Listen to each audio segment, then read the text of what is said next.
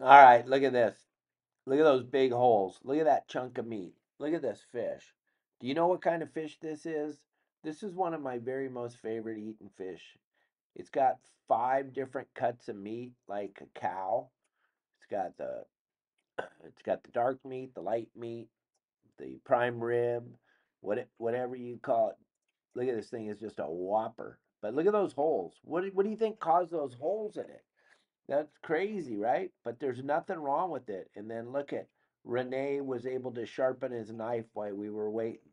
So the knife works very, very well. I know it's not as sharp as your knife, but for Renee, it's okay. It'll work for today. He only cut, I think today he cut 1,500 fish or 1,600 fish this morning.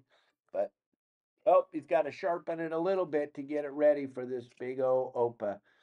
So watch this. He's going to cut it up just like butter.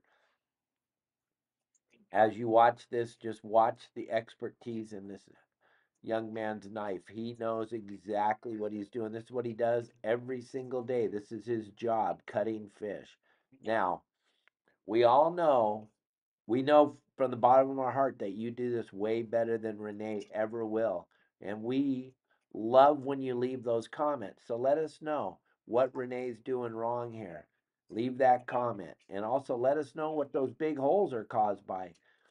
And it'll be very, very rewarding for all of us if we get to have some of your knowledge. So leave a lot of comments so we understand what we're doing wrong here so we don't make these same mistakes again.